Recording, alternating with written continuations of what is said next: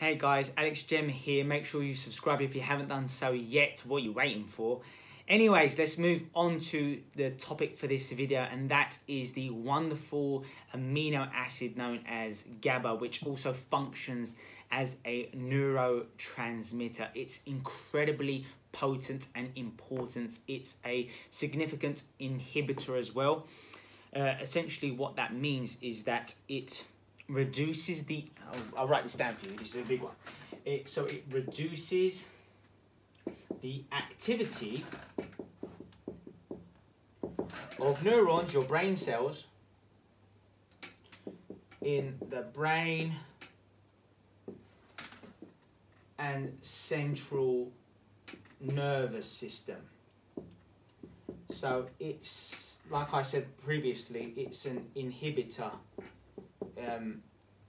essentially making you less impulsive. It helps you sleep better, puts you in a better mood,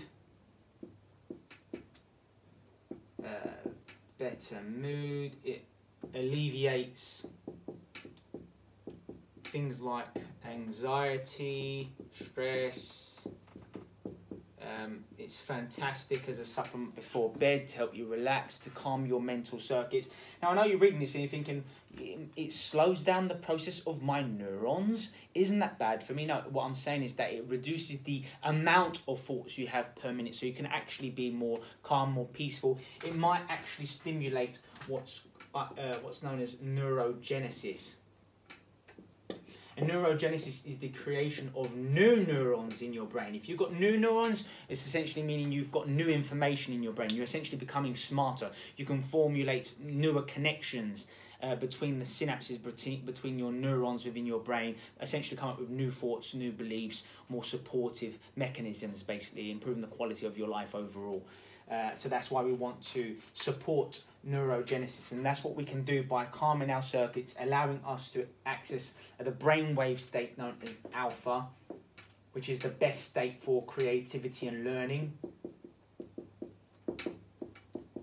You cannot be at your best creatively or at your best in terms of memorizing information, improving your memory. It's meant to say memory, apologies.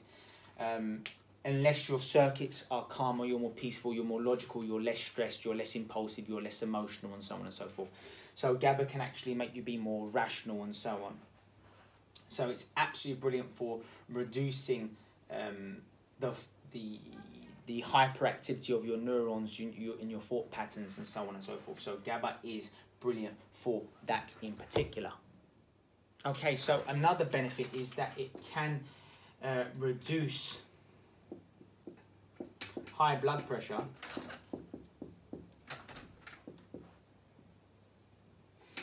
and it can also stimulate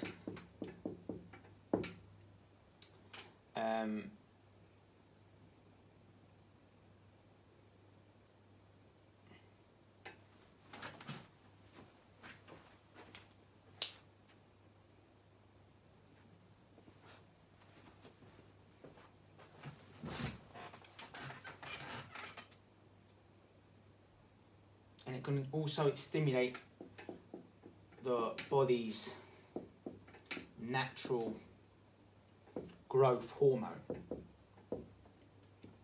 Next, I mean, it makes perfect sense for this one, but it's incredibly important here. It can alleviate, reduce addictions, any form of addictions.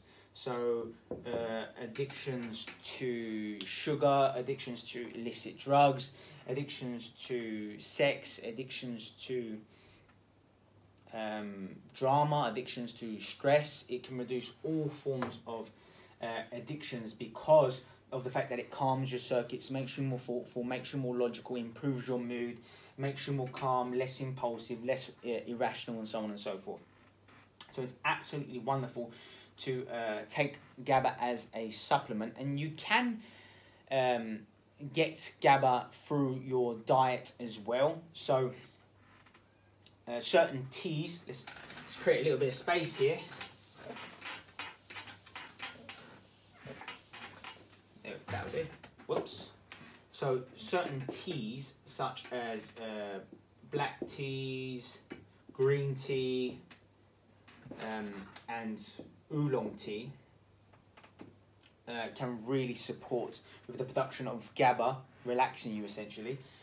You can also get it through fermented foods like kefir,